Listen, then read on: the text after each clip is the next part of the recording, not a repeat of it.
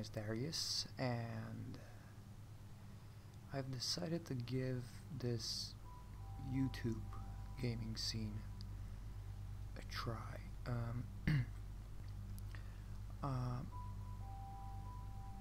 There's always a first time, who knows, maybe I'm good at it.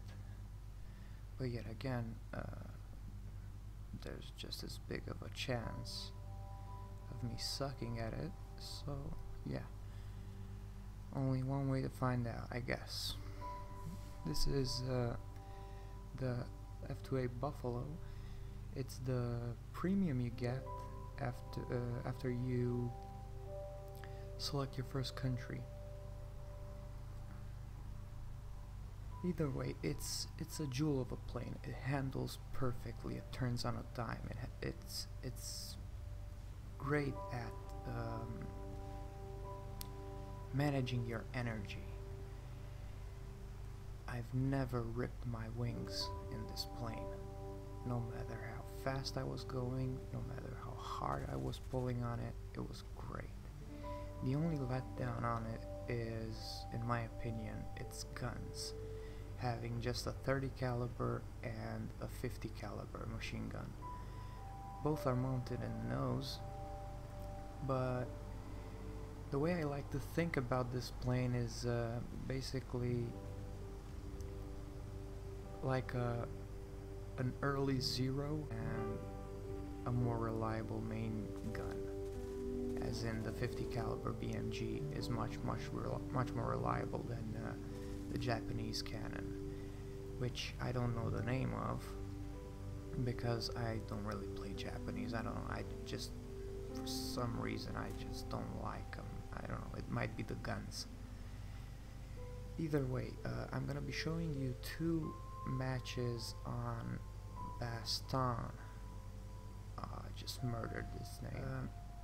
So I'm gonna be showing you two games which basically just show off how fun this plane could be, even when you're neck deep in a massive fur ball.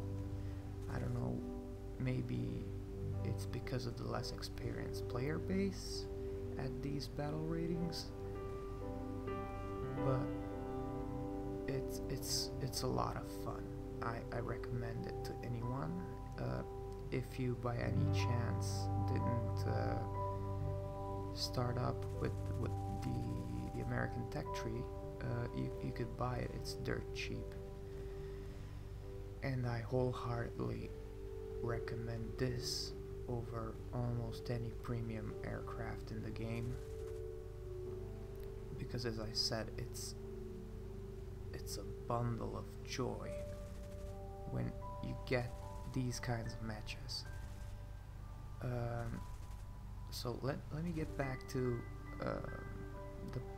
the guns real quick. I mentioned I'm not really impressed by them, and you're gonna see a lot of it in this video, where I try to conserve ammunition and keep my bursts short. And you'll see a lot of people basically finishing off what I start.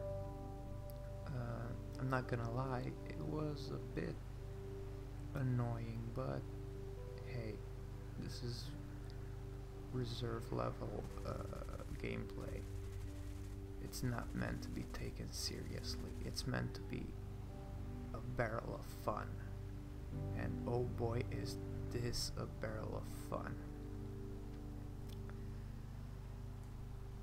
I've seen a lot of players in the games I get, especially at this battle rating, complaining that I have to climb for like 5 minutes to get shot down. It's not quite true.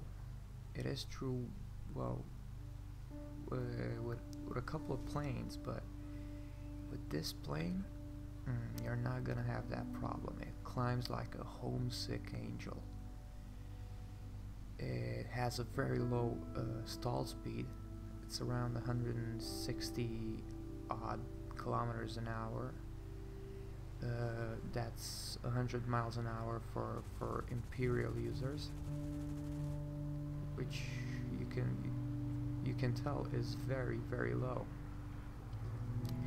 And what that enables you to do is pull off all of these maneuvers that make you feel effectively as if you were playing arcade without a lead indicator.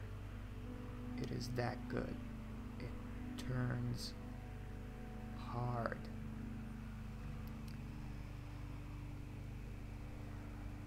Either way, you'll see me. You'll see me ripping my flaps off, and at the moment, while I was playing, I was thinking, "Oh great, I lost the flap. That's gonna be embarrassing because I recorded this with the intention of putting it on YouTube." So I paid it no mind. I was focusing on this 110, trying to secure the kill effectively, because this was like my third game where all I got was like 3-4 assists, no kills. Yeah, it's because of the guns, but sometimes they work perfectly, and you'll see later in this clip. And sometimes, well, as you saw in the previous clip, in the previous recording, it doesn't really want to work every time.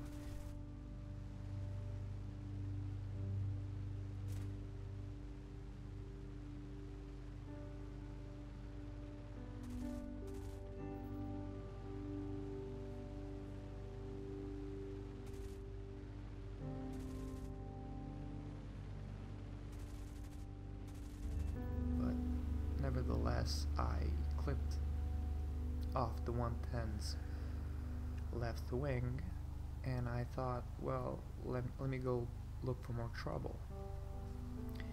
And boy, did I get into some trouble here.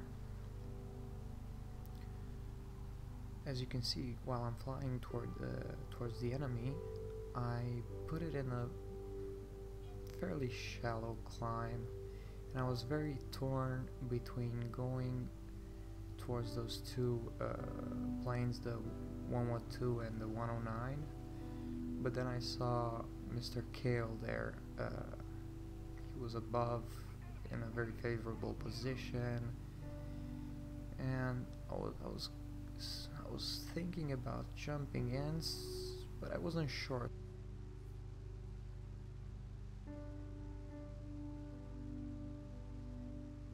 So I put up my smoke to attract attention,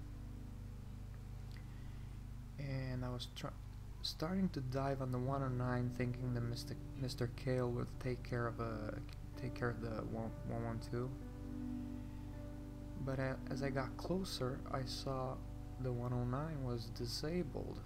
So I put a few shots in it. I'm like, okay, I missed.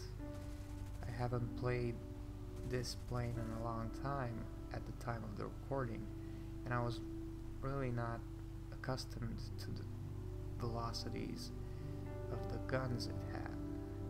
I wasn't comfortable leading them right. So here I realized I was in a pickle, and having lost the flap, I was thinking, okay, I have no flap and I must turn. I was like, oh great. What I ended up doing was I got into this basically dance of death with the 112 and the 110. In the first head on, I took out the 112's cooling system, and I saw the 110 stalling out. I didn't see him catching fire. That's why I didn't ignore him. But once he was shot down, I thought I'd go into a spiral climb to bait him for Mr. Kale here, and it worked perfectly, except for, well, my teammate, well, failed to get the kill, so I dove on him. Still nothing. I was like, oh man, these guns are gonna be the end of me. But Mr. Kale got the kill in the end. I was like, okay, looking for targets, didn't see anything.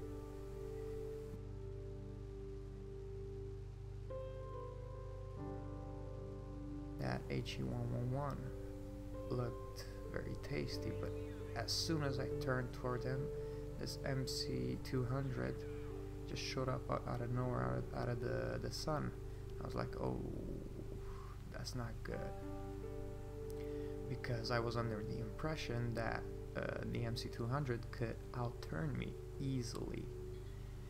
But once I saw how fast my Pipper was gaining on him, I got my confidence back and put a few shots in him, and seeing that I could turn with him, I continued into this terrible horizontal maneuver. But as soon as I got my guns in him a second time, I just took his wing, did a couple loops in celebration, looking for targets, and seeing as I didn't see anyone, I thought, okay, I'm low on ammo and should return to base. Either way, had I ended my video there, it would have been a splendid little display. But, well, I just want to show that I'm not a good pilot. I'm not a good player. I'm just a regular guy trying to have fun, and yeah, I mess up sometimes. Take care.